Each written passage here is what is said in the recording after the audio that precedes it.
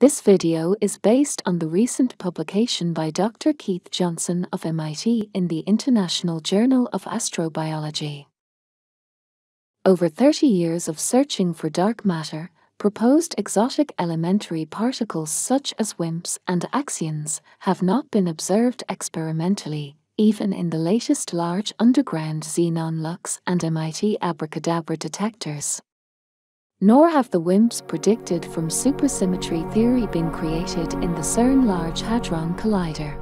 Other types of dark matter, such as neutrinos and black holes, have been proposed, but thus far not enough of it has been found. WIMPs and axions are non-baryonic elementary particles.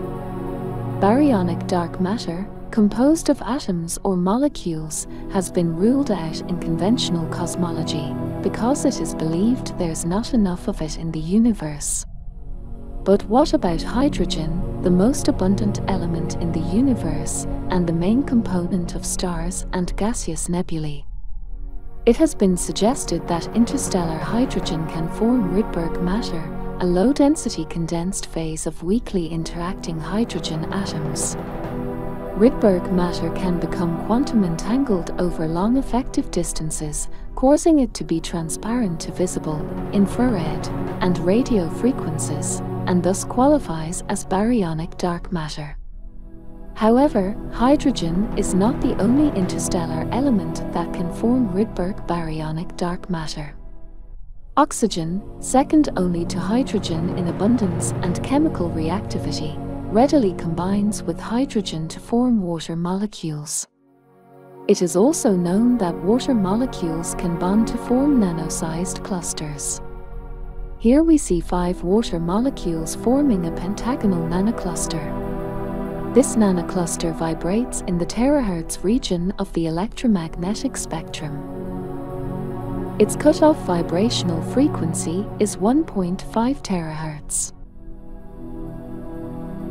The lowest entropy nanocluster formed by water pentamers is a pentagonal dodecahedral cluster.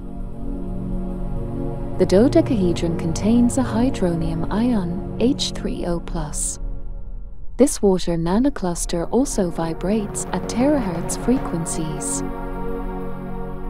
Such nanoclusters are like giant atoms, with electron wave functions that extend from the cluster. These water nanocluster molecular orbitals are also Rydberg orbitals, and therefore are the basis for Rydberg matter. Electron occupation of these Rydberg orbitals explains why such water nanoclusters are transparent, and thus are dark matter.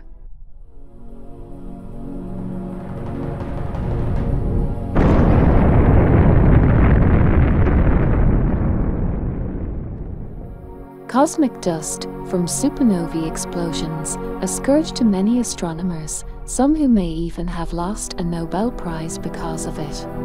Yet, cosmic dust, coated with thin layers of amorphous water ice, is a blessing in disguise.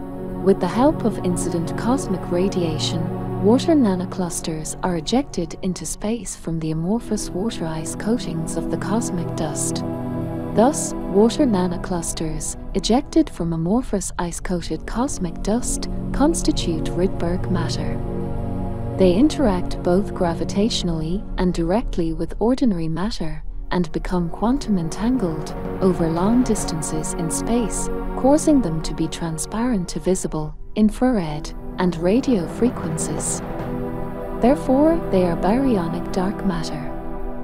Rydberg matter is a low-density substance, so one doesn't need a lot of it to explain dark matter, compared with non-baryonic elementary particles, such as WIMPs, axions, and neutrinos. A recently published study of dark matter in distant galaxies has found a direct interaction between dark matter and ordinary galactic baryonic matter, supporting this scenario.